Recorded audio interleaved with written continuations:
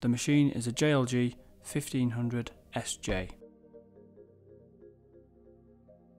Those who intend to use any machine with characteristics of weight, height, width, length or complexity which differ significantly to the training they have received should ensure that they receive a familiarisation to cover the differences.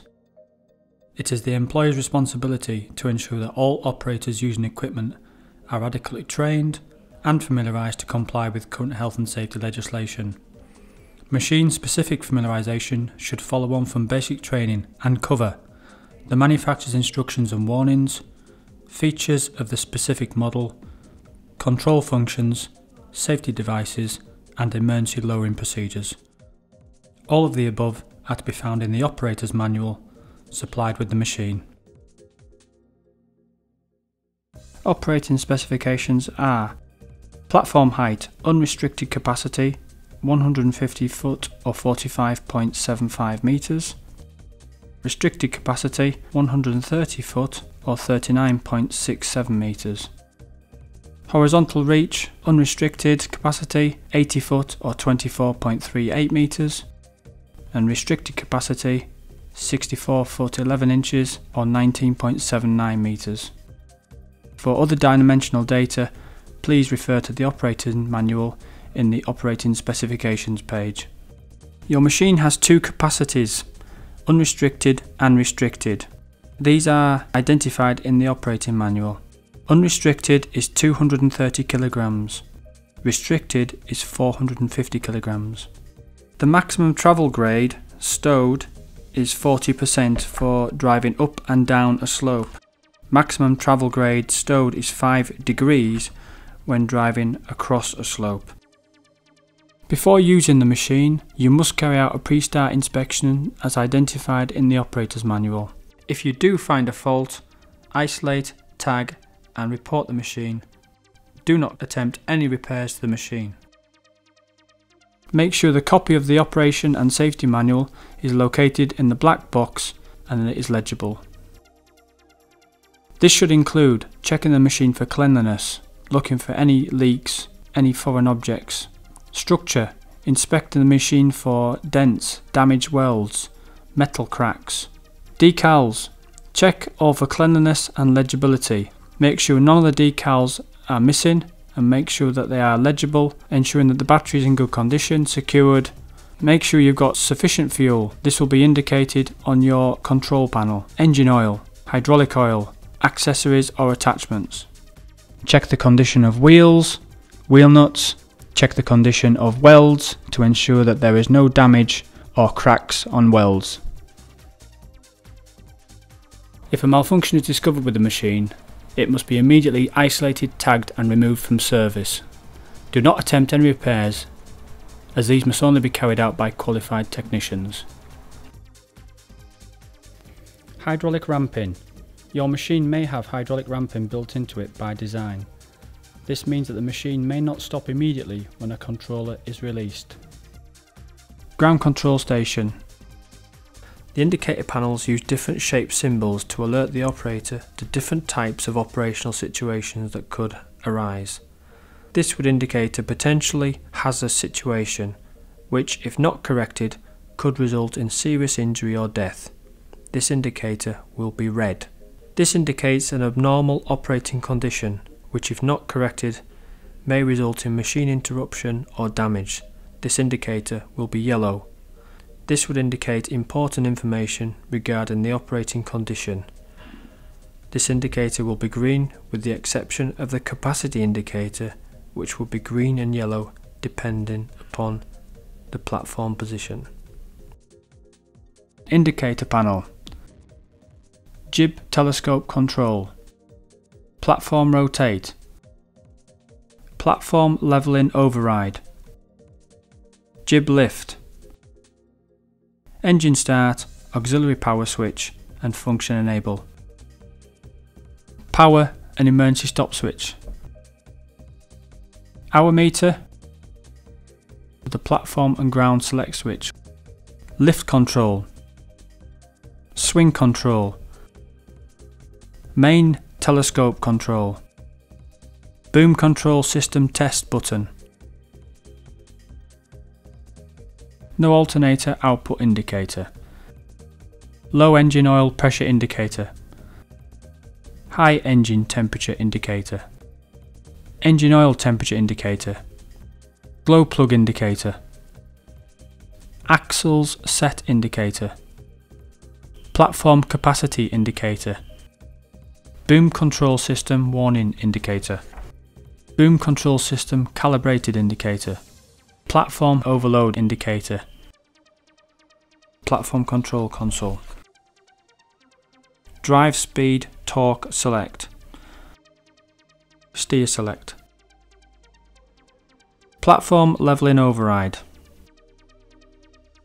Axle extend and retract. Horn. Indicator panel. Boom control select. Power and emergency stop. Start auxiliary power. Capacity select. Drive orientation override. Drive steer control. The main telescope. Lights. Jib lift. Soft touch and skyguard override switch. Jib stow. Jib telescope. Soft touch skyguard indicator. Platform rotate. Lock pin indicator.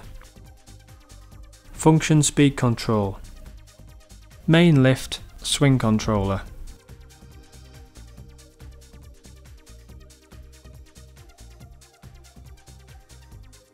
The level system fault indicator. AC generator if equipped. Platform overload indicator. Platform capacity indicator. Tilt alarm warning light. Glow plug. The enable indicator.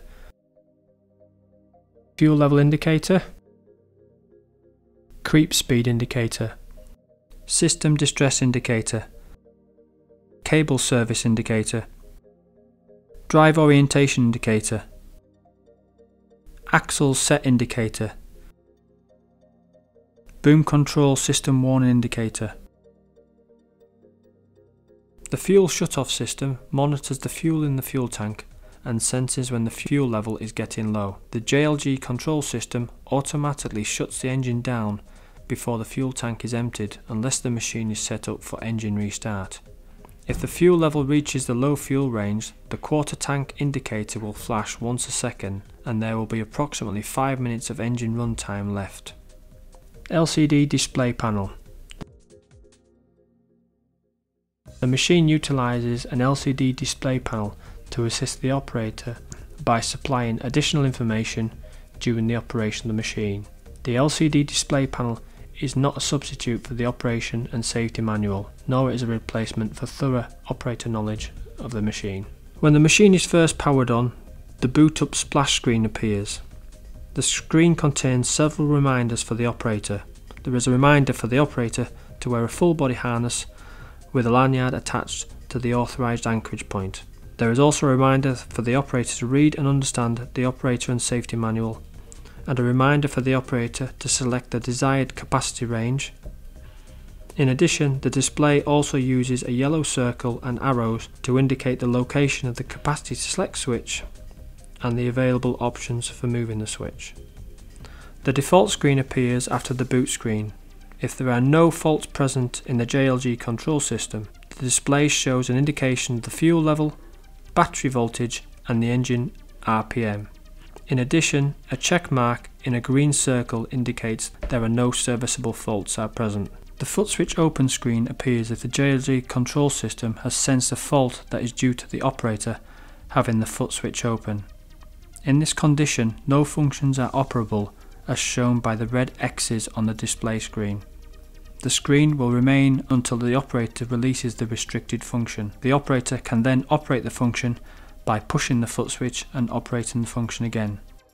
We must operate all functions and ensure that proper operation. Select a test area that is firm, level and free of obstructions. If the machine is not in a safe area that is free from obstructions, please report to your supervisor or manager and have the machine moved to a more suitable area. From the ground control console, put the key into the ground control mode, and with no load in the platform, check that all guards protecting the switches or locks are in place. Ensure that all machine functions are disabled when the emergency stop button is pushed in. Ensure all boom functions stop when the function enable switch is released.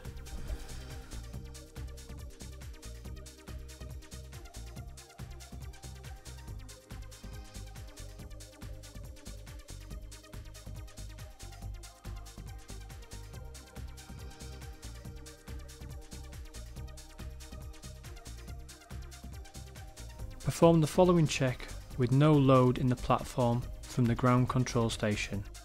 Turn the key to the platform and pull out the emergency stop from the ground control panel. Climb into the platform and extend all axles fully using the axle extend procedure. Climb out of the platform and return to the ground control panel. With the boom fully retracted, raise the main boom off the boom rest until it is horizontal. Position the jib horizontal and ensure it is fully retracted and straight. Now, using the telescope out function, extend the boom until it stops. Boom must stop on the colour stripe matching the capacity indicator.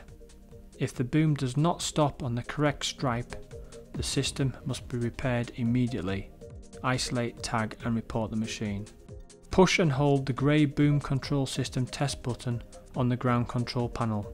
The lighting of the green boom control system calibrated indicator indicates the system is functioning properly. No indicator light or the lighting of the red boom control system warning indicator indicates the system must be repaired immediately by authorised service personnel. In this situation, the machine must be immediately isolated, tagged and reported.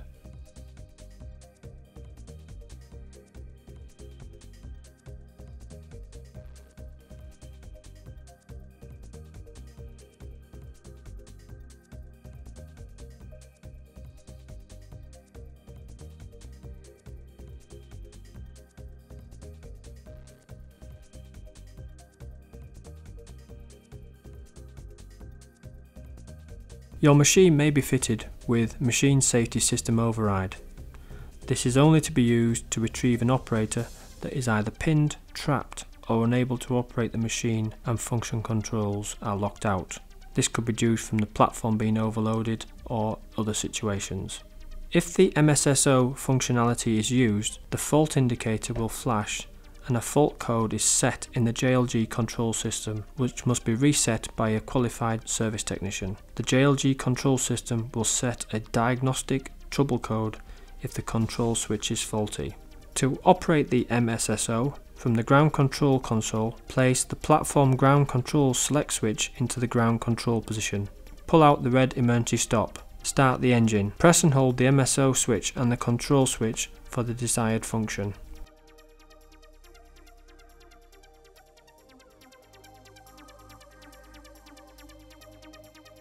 Ensure that the control console is fully secured in the proper location. Check all guards protecting the switches or locks are in place. Operate all functions, ensure proper operation. Ensure that all machine functions are disabled when the emergency stop button is pushed in. Ensure that all machine functions stop when the foot switch is released. The machine has proportional controls, which mean when released they will automatically return to the neutral position.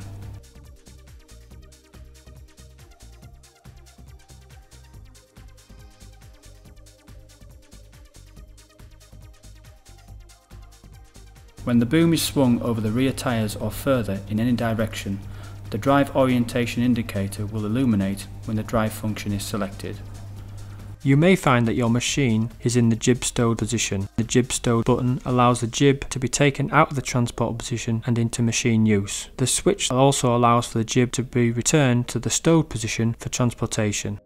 With the platform in the stowed position, drive the machine onto a slope, not to exceed the rated gradability, and stop to ensure that the brakes hold. Check that the tilt indicator is illuminated to ensure proper operation. Your boom is equipped with a oscillating axle. The front axle will oscillate when the boom is in the transport position. To perform this test, ensure the axles are extended and the boom is fully retracted, lowered and centered between the rear wheels prior to beginning this test. Place a 6-inch high block in front of the left front wheel. Drive up onto the block until the left front wheel is on top of the block. Carefully extend the boom just enough to get out of transport position. Now carefully drive off the block. Have an assistant check to see if the left front or right rear wheels remains in the elevated position and off the ground. Carefully return the boom to the transport position. When the boom reaches the transport position, carefully activate drive to release the cylinder. The lockout cylinder should release and allow the wheel to rest on the ground. Now repeat the procedure for the right wheel. If lockout cylinders do not function properly, isolate, tag and report the machine to your supervisor or manager. When the boom control is positioned to automatic, lift and telescope movements are coordinated by the JLG control system, and the automatic platform leveling feature is active during lift, telescope, swing and drive movements. While operating lift up, the boom may also telescope out. When operating lift down, the boom may also telescope in. While operating swing or drive, the boom may lift up or lower down. While operating telescope in, the boom may lower down when at high boom angles and when the creep light is flashing. Manual mode. When the boom control is positioned to manual, lift and telescope movements are controlled separately by the operator, and the automatic platform leveling feature is active only during lift functions. Please note, when positioned to manual, boom functions will be stopped when the envelope limits are reached. When this occurs, operate a different function or select the automatic position. Please note, depending upon the angle of the chassis and the angle of the boom, swing left or swing right may be disallowed while in the manual mode. The BCS light will illuminate, and further attempts to swing in the disallowed direction will cause the BCS to flash. When this occurs, the only choice are to swing in the opposite direction or switch to automatic mode. Stability. Machine stability is based on two conditions which are called forward and backward stability. To avoid forwards or backwards tipping, do not overload the machine or operate the machine on an out of level surface. Remove all load and allow the engine to operate at low speed for 3 to 5 minutes. This allows reduction of internal engine temperatures. Push in the emergency stop switch. Turn the key from either platform or ground position to the off position and remove the key to secure the machine and prevent unauthorized operation.